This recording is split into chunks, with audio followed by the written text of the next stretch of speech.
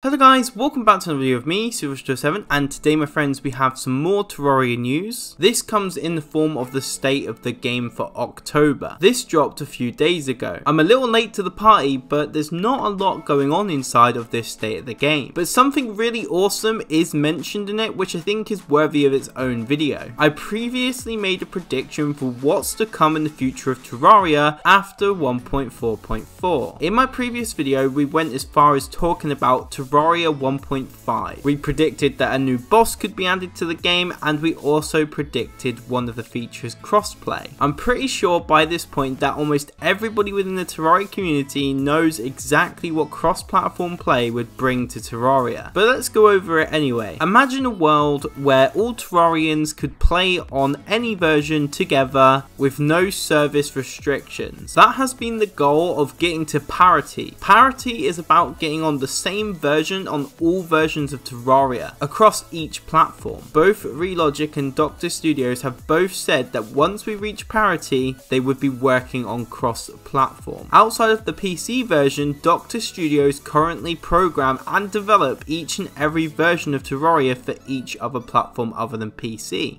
Now, for those of you who are saying, hey on, this is the last update, this is the end, let me shut you down now. Red once said that Terraria 1.2.2 would be the last update. He then hinted that 1.3 was the last update, and then 1.4, and now 1.4.4. So no matter what happens, this isn't the final update, because Relogic have already stated that they want to have cross-platform play. And for this to happen, you would have to update the game, meaning that it would go from 1.4.4 to 1.4.5 or vice versa, wherever else it would go. Now that we've taken care of those who are unsure, let's get back to this, as we know that there is going to be a further update. Inside of this state of the game, Dr. Studios had this to say. The team at Dr. Studios is working hard to keep pace with the PC fixes, while also working on some console and mobile specific bug fixes. 1.4.4.1 should already be in the hands of everyone, and we are happy to share that 1.4.4.5 is live for iOS and Android as of this morning, which obviously this was a few days ago. They also said this: beyond that update, we will be looking to continue with fixes until we reach the same final version as PC. And then in quotation marks they put whatever that turns out to be, ha ha ha. And we feel like we are in a good place with fixes on console and mobile, and on top of this, we are already in the planning stages for our attempt at crossplay. The team has a good sense for where we currently stand, as well as the potential issues that lie ahead. We will share more details of our plan once we have it a bit more fleshed out. Until next time, console and mobile friends, thanks for all your love and support. So there you go.